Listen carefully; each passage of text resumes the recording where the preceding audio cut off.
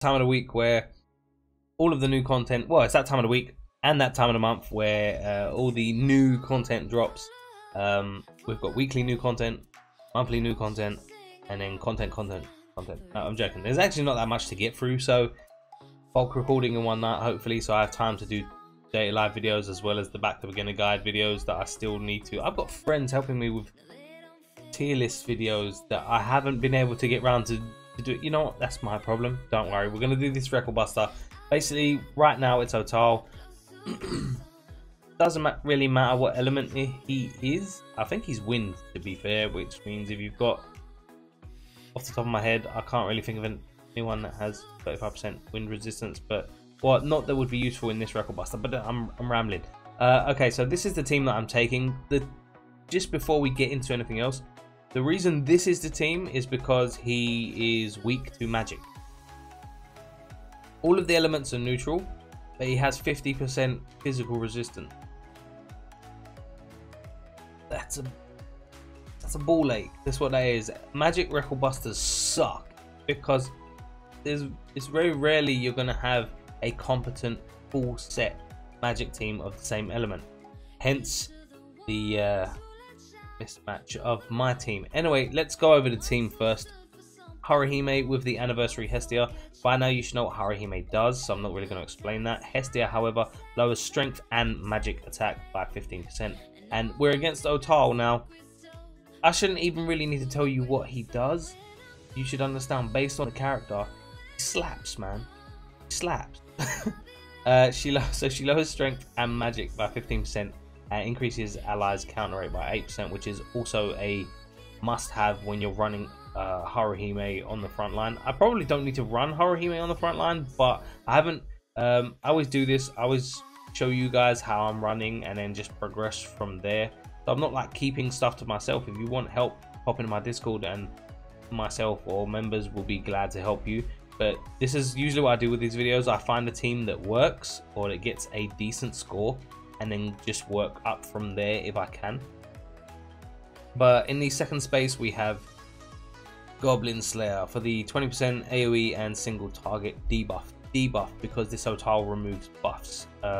So yeah, Goblin Slayer for the 20% single target and AoE debuff. On him I have Anniversary Asvi, who increases single target damage by 15% and increases dex of all allies by 10%, which is going to be clutch for Reveria because I need her to crit. Needs to crit. Next to him I have Lyra. Lyra's here because she is an MLB magic user who has her own element debuff and her own magic buff, so she's sort of a bit self-sufficient even if she doesn't have a super modifier single target attack. That's a mouthful. I dare you say it 5 times real fast. On her I have Demeter. Demeter's here for the decrease in magic resistance. She also does something else. I always forget. I think is it PS or N or 9? I'm clicking on OBS. I always do it. You know what's happened is that basically one of my adapters broke, so I'm running on a single monitor right now, and it's a real pain in the butt.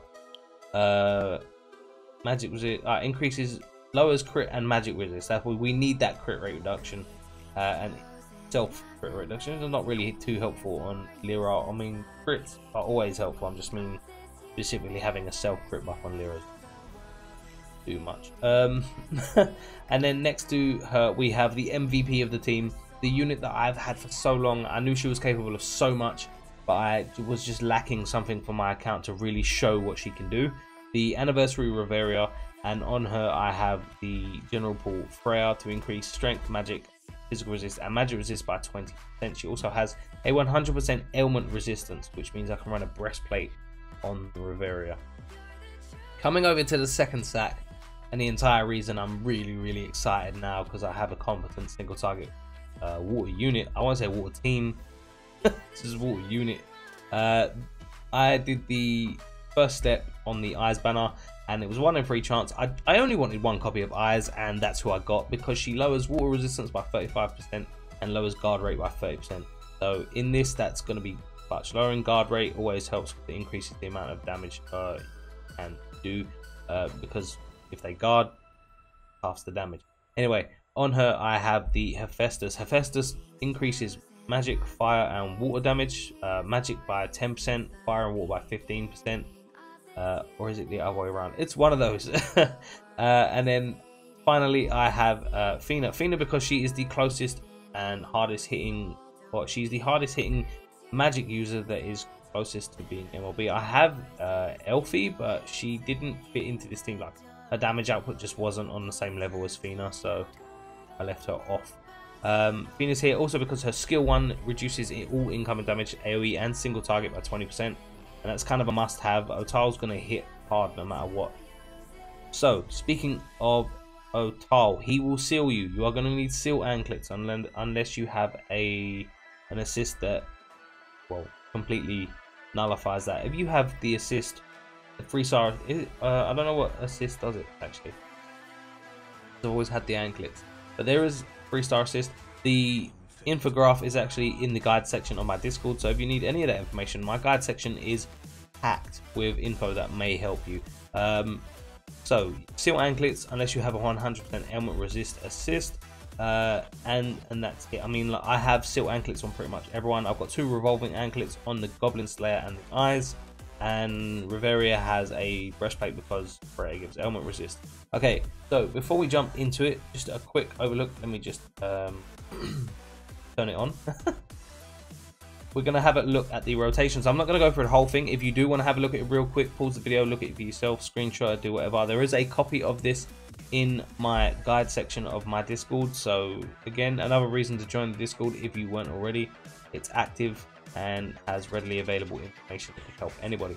Anyway, so the only real information we want to look at here, the most important information to take away rather, is when it says stun on here, but this, as realize at the top, this is just the rotation doesn't change, the ailment changes every time Ottarl comes around again. So turns 3, 7, 11, 14 and 15, he will try and stun you, or sorry, in this case seal you. But the more important one here is at the end of turn 4, beginning of turn 5, 8 and 9, and then 12 and 13, he will SA. Between 4 and 5 and 8 and 9, he will remove all of your buffs.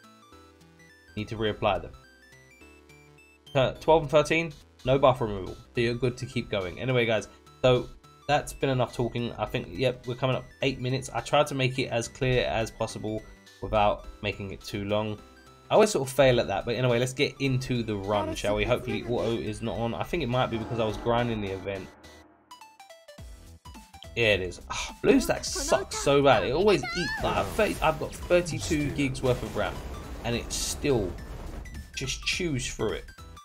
I might have to look at the settings. Anyway, so turn 1, we're going to use Arcanate because getting the debuffs on as early as possible is always going to be beneficial because he doesn't remove debuffs. And then we're going to just like buff Reveria. I love Reveria so much. The fact that she gives herself 100% water damage as well as 100% SA gauge charge is so great. Like, so. Okay, so I have done a few runs here, and I won't lie, this Ottarl, every time I run it, seems to hate Lyra. Like, hate with a passion. There'll be turns where he like hits her, only her, 3 times in a row. Now, I will say, before we get too into it, you should be paying attention. See what I'm talking about? See what I'm talking about? I think he doesn't like flat-chested dollies. No, I'm joking. Might not be, to be fair. I will say, I'm not going over in crazy detail what my rotations are, because you should be able to just follow along, because I'm not actually going that fast. But the idea is, this is difficulty 6, and obviously if you can't recreate this team, like I can't recreate the teams that all of the higher scoring people, we're talking like 500-600 million score people are doing, which is why I have such a mismatched team of magic users. So you have to try and sort of emulate that theme where having self-sufficient magic damage dealers is probably the best way to go.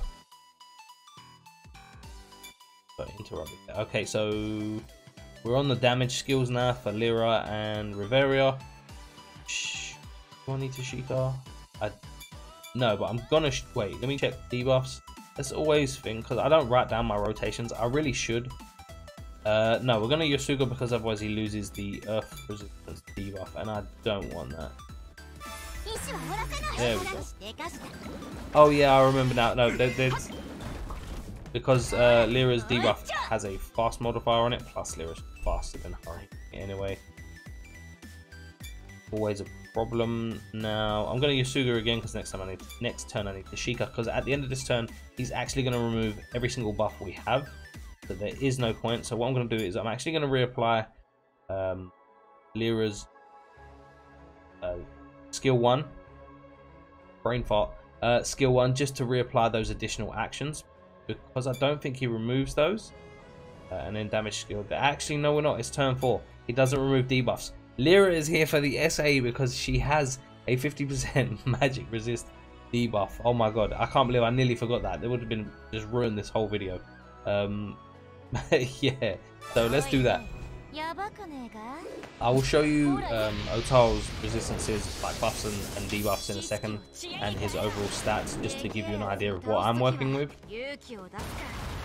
The fact that I can use Lyra and Reveria is pretty cool, because I know a lot of people are going to have them, what with them being anniversary units and what with them being on the first stage of anniversary, where everyone was just so hyped and everything. I mean, to be fair, we earned more than enough Iris to summon on everything. It's just whether you got lucky enough. Okay, so I'm going to reapply the additionals, because as you can see, all of the buffs are gone. We need to reapply everything. By the way, I know you must be wondering why I'm not running Line when that would probably be really beneficial. I'm not running Line because Reveria increases her SA gauge charge by 100%. And if I ran Line turn 1, she would only give 33% to everyone on the front line, which is 99% anyway. So it basically balances out. If anything, I'm getting 3% more if you want to split hairs. Where are we? Oh, magic resistance. So it's on 3 turns. I don't have to Yasuga to extend those buffs yet. We're just going to reapply the defensive buff, additionals, SA and water damage, and then go for it. I mean, you can, like, hold on, before I go to the next turn, I forgot that I said I wanted to show you this. Okay, so with the Lyra SA, that's minus 115% magic damage. The most you can debuff this is minus 35% with Kaguya. I'm not sure if there is another unit that lowers physical resistance by 35%, but even then, that's not enough. So basically my entire team consists of magic users, and I mean, obviously, admittedly, I would rather have an additional element debuff there, but that's just asking too much to try and shift around. I'd end up losing too many assists that I really don't want to lose. Okay, so all of the appropriate buffs except for skill 2, and then Reveria's skill 3. And that should be it. Yeah, cool, that is. And then next turn I can go back to things. Did I Yasuga? I did Sheikah. Oh, I Yasuga, didn't I? I need to check. I weren't paying attention. Did Lyra go before Haruhime? No, she did not, because her magic buff. This is the only problem I'm having, is that Lyra is so much faster than Haruhime, especially with the slows applied as well. That just. No, sorry, wait, no, I might have said that backwards. You know what, it doesn't matter, let's just go on with the run. So, next turn, we're now on the damaging skills. I need to use Yasuga, so, wait. No, I don't, actually, I can Sheikah, it's fine. Because we're only losing... it's about managing MP over keeping a 50% buff that we're going to lose in a turn anyway, so we're going to go with that. Yeah, we're gonna give up the buff. Oh my god, my nose is itchy.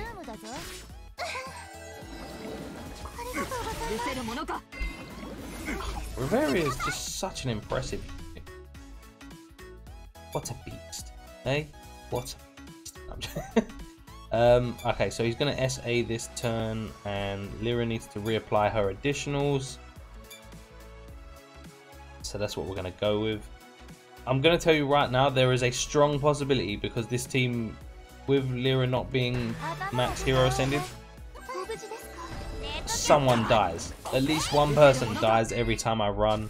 But this is, I'm just showing you the team that I'm currently using, because I don't have a full set. Like, ideally, I would have preferred to run this Reveria and the Fire Reveria alongside the Lyra instead of the Fina, but then I'd lose the 20% damage reduction from Fina, which is a problem, obviously.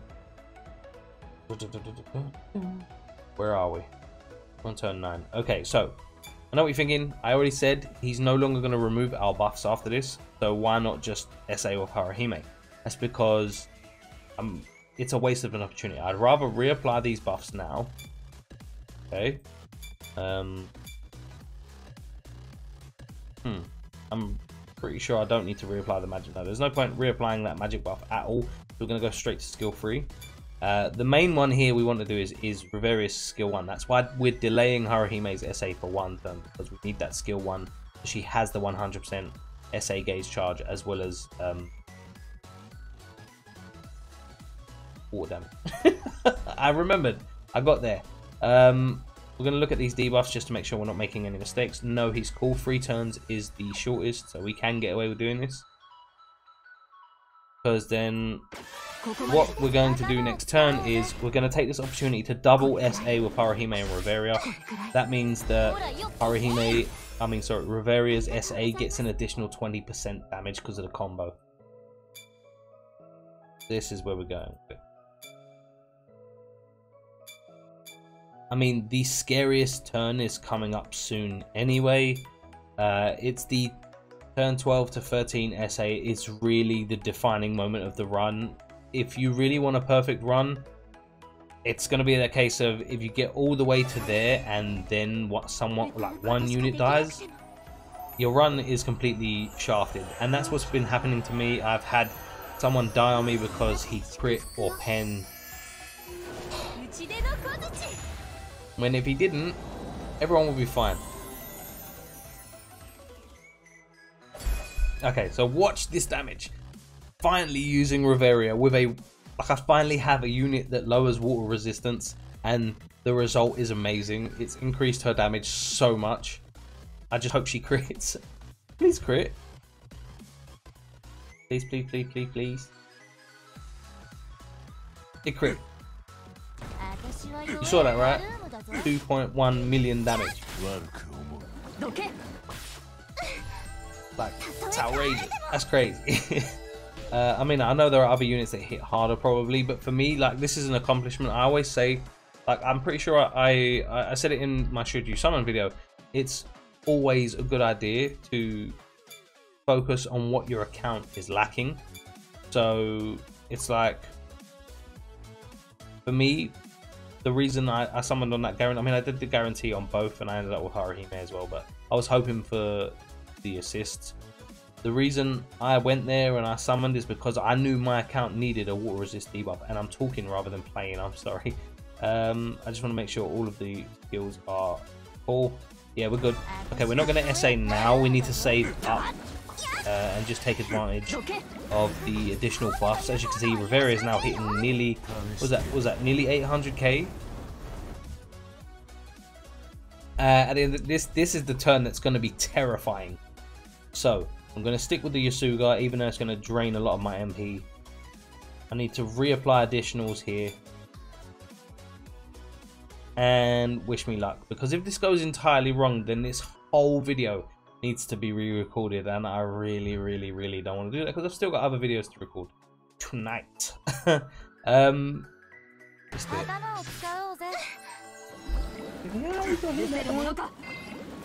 Wait for it.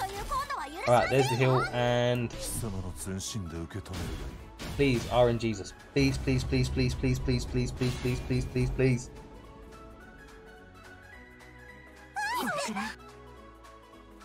Oh, okay. Haruhime might die here, but I'm going to risk it. Going to risk it. And thank God she has enough MP to actually use Yasuga again. Oh wait, I nearly messed that one up. Need to come here. Okay, we want to check his. Oh, my heart's racing. Check his debuffs. So the good thing is, if she dies, none of those debuffs disappear before the end of the run. So it's not going to. Obviously, it's not ideal. If she dies, we don't want that at all. But if she does, it's not the end. Come on. Oh my god! Oh my god! Come on. Someone heal everyone, you stupid fuck. There we go. I'm so sorry, all of you Horihime fans out there that just heard me say that. But that was such a tense moment for me. Anyway, so we're now going to just SA with Riveria twice. Yeah, that's what we're going to do. Okay, let's. This is how much base damage she does without the additional 20%. So we're probably looking at about 1.7 million if she crits, and that's the trouble. Like, there is still an RNG component there. Like, we need her to crit. If she doesn't crit, then it throws off the whole calculation. There we go, 1.75 million, and we have to. Even if she misses one more crit, it could potentially cost me a significant. Like, if you actually sit down and work out how everything is calculated, like in terms of your score, one SA not critting can cost you millions on your score, and that's just something I haven't had yet. In fact, I've not had a perfect run yet, not even with this team. So if everyone survives and she crits this SA, this will be my first run where no one has died. Please crit. Please crit. Do it for the content. Yes! Don't die now.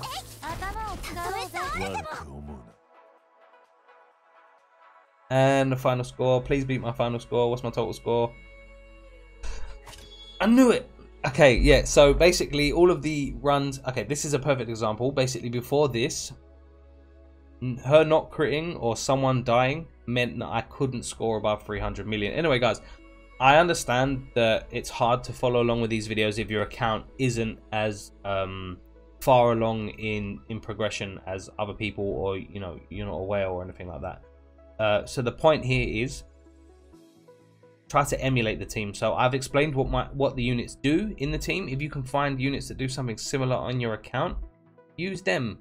If you still can't do it, lower the difficulty. This is a difficulty 6, and there's nothing to say if you're a newer player or you have a fresher account that it's not okay to do this on difficulty 2 or 3 or 4 or whatever. But anyway, guys, I hope that helps. I hope you like it. Make sure to drop a like if you do. Subscribe if you're not. Social media links in the description. And as always, guys, I love you, and I'll catch you later.